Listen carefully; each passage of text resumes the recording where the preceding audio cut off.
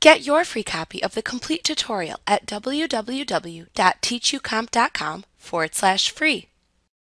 On a monitor, all images must be displayed in pixels on screen. So before you can manipulate the images, you must learn more about how pixels are displayed and measured. When an image is displayed on your monitor, it is rendered according to the pixel dimensions of the graphic and the display settings and size of your monitor.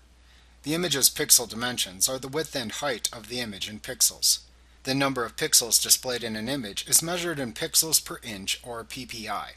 Generally speaking, the higher the ppi, the higher the quality of the image.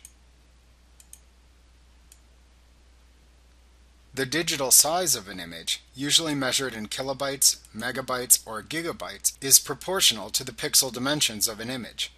Images with a higher PPI may have a higher resolution and may produce greater detail when printed, but they may also print more slowly and take more disk space for storage. The photo editor supports a maximum pixel dimension of 30,000 by 30,000 pixels per image. You can make adjustments to the size of an image by using the Image Size dialog box. To access this dialog box, choose Image, Resize, Image Size from the menu bar. The current pixel dimensions of the image appear in the Pixel Dimensions section.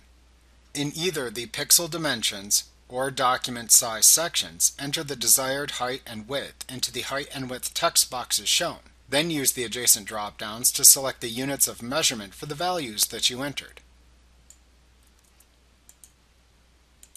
To change the resolution, or PPI, enter the desired resolution into the Resolution field, and then select the unit of measurement for the resolution from the adjacent drop-down. If you want to resample the image when resizing it, check the Resample Image checkbox. Then use the Adjacent drop-down to select the method of resampling to apply. When resampling an image, if you increase the image size, you add new pixels to the image.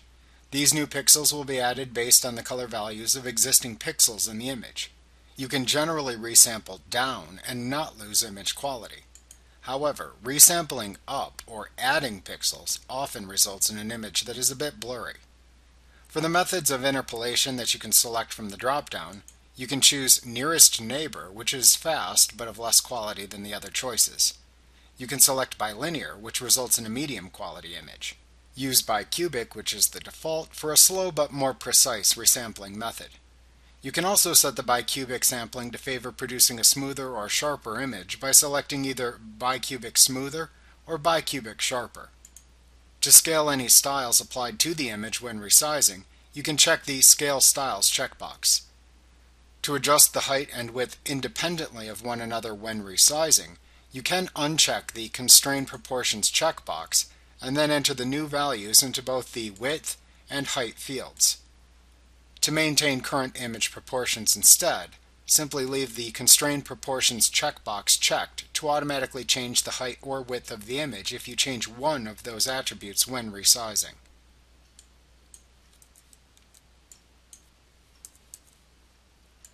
When you have set your image size options as you wish, click the OK button.